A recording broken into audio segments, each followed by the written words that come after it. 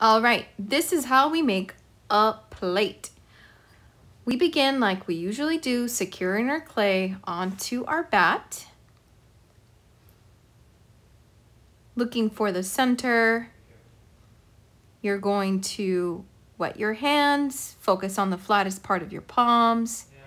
You're first going to center your form.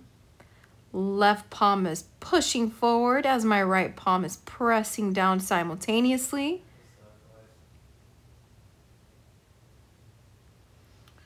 You see I'm pushing into my form and it's rising. Then I'm pressing down with my right hand.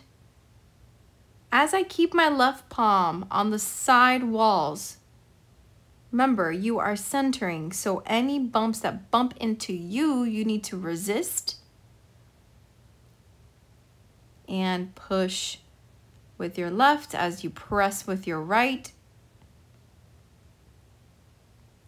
Here I'm just making sure that it is centered. Okay, so when you throw a plate, you're actually going to center a little wider and lower than you would your bowl or a cylinder. So you're going to go ahead and press down a little wider than you normally do.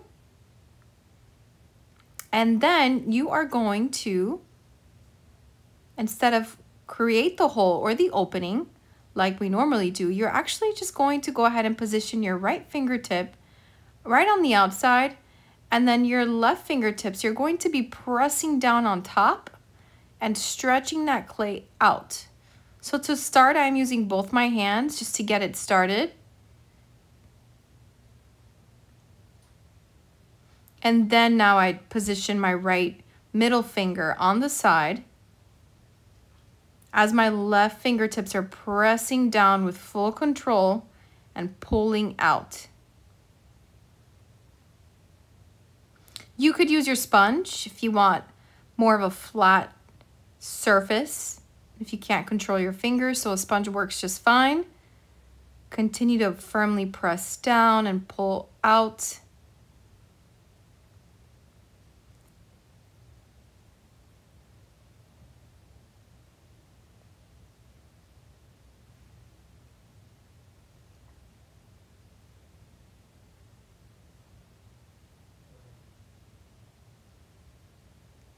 Now you want to give your plate a slight curve, just so that whenever you do have food on it, your food doesn't roll off the plate. It's got a slight curve, so it'll contain it within the plate. Now I'm just compressing from the center and out and back in and out. And that makes sure that I am blending my clay and I'm not going to get any S-cracks in the middle.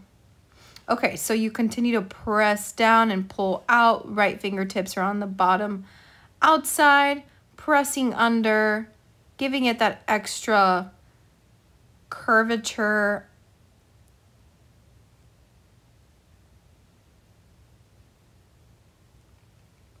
Here's a different angle so that you could see what my fingers are doing. Again, my right fingertips.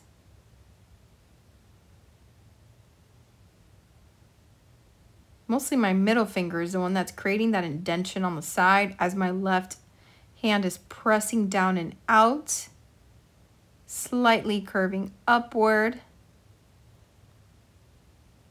Notice that I slowed down my wheel.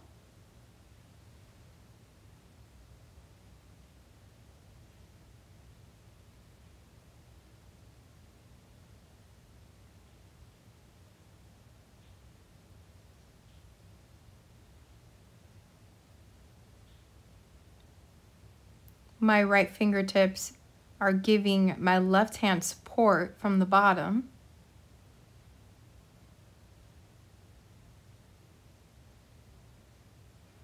I keep pulling my walls or pressing down and out because my clay is still fairly thick. So I'm trying to get it as thin as I could.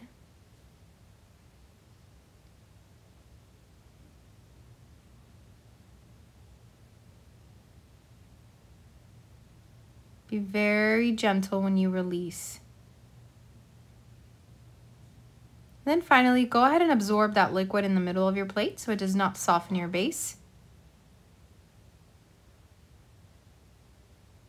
You do a couple more compressions.